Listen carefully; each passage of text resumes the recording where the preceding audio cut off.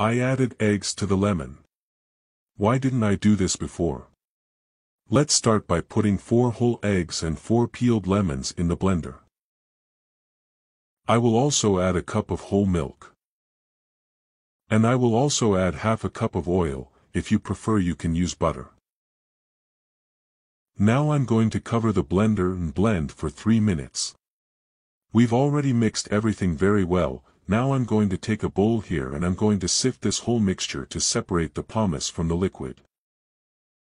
I'm going to stir with the help of a spatula until I separate all the lemon pomace. It's very simple and easy.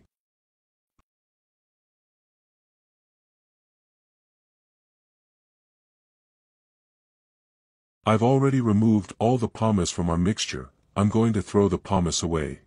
And here in our mixture I will add 1.5 cups of sugar.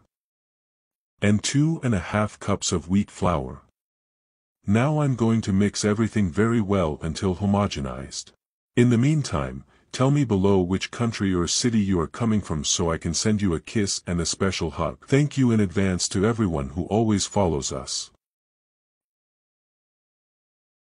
After fully mixing the flour, I will finish adding a tablespoon of baking powder and mix lightly until the yeast completely dissolves. And if you like recipes with lemon, leave them here below. I love lemon. Now just transfer all of our dough to a greased and floured pan. This dough looks beautiful and the lemon smell is wonderful.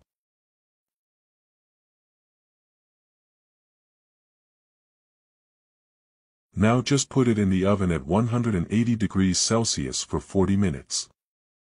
Our lemon cake is ready and look how beautiful it turned out. Now let's unmold our cake. It's very easy to unmold. My cake is still a little warm. I'm going to turn it over to the other side to make it prettier. Look what a perfect and wonderful cake.